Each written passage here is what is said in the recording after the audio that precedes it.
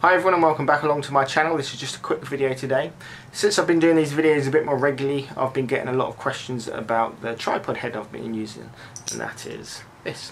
This is a folding Z plate or Z plate, depending how you want to pronounce it, and it's a simple platform base which has these extendable levers, arms. So this allows for some quick height adjustment and some quick tilt adjustment. It also has a rotating centre which allows for some quick panning or just very easily and quickly adjusting your image. Now the reason I brought this was because of problems I was having with my 0.45 pinhole camera. Now this camera is ridiculously wide, and when it's on a tripod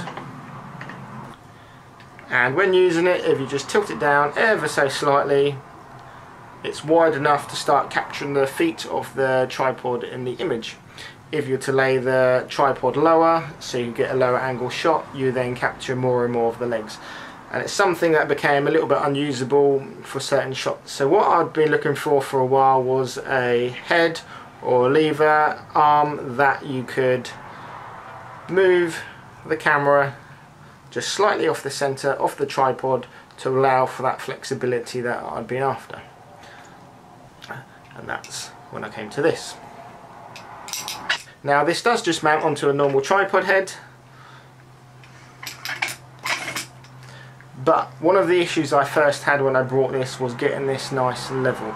It does have these two bubble levels on top so you can keep an eye on things, but the constant adjusting of the tripod legs to get that level was causing a bit of an issue and frustration, so I brought a leveling base. Now a leveling base, simply you loosen and it's got some movement there so you can straighten things out. So that attaches to that attaches on top. Then if you are somewhere and your tripod's just a little bit wonky, you can just unloosen that and get things nice and flat.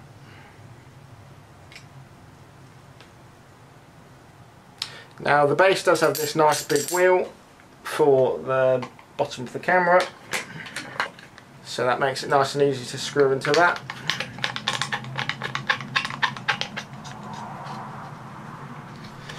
It does have a slight grip layer to stop too much movement from there, so you don't have to go over tight.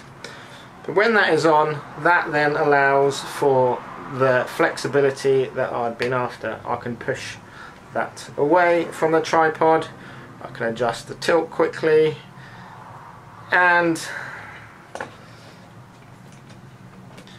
can even turn it upside down and get that really low to the ground, still with the stability of the tripod. Now this is something I found really useful. It's been absolutely fantastic for my photography, and it's an absolutely wonderful piece of kit. There are a few things that I would recommend. The more you adjust it, these little screws do slightly come loose after a while, so it does come with an Allen key, so you can just slightly tighten them back up. If you are looking for one of these, I would recommend one with the 3 arms. Most of them do come with 2, which works fine for most stuff, but the 3 just adds a lot more for and when you need it.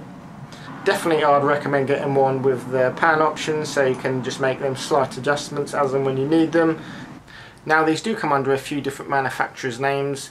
This one is actually already worn off, but you can find these all over the place, same sort of design, and I'd highly recommend it. It's something that has actually really changed my photography. I really enjoy it, it works for me. It's not going to suit everyone, definitely not, but for what I'm doing with my photography at the moment, it's absolutely fantastic. I know a few other people have brought them, particularly for pinhole photography, and really enjoy them. You can check back through a few of my other videos to see them in action.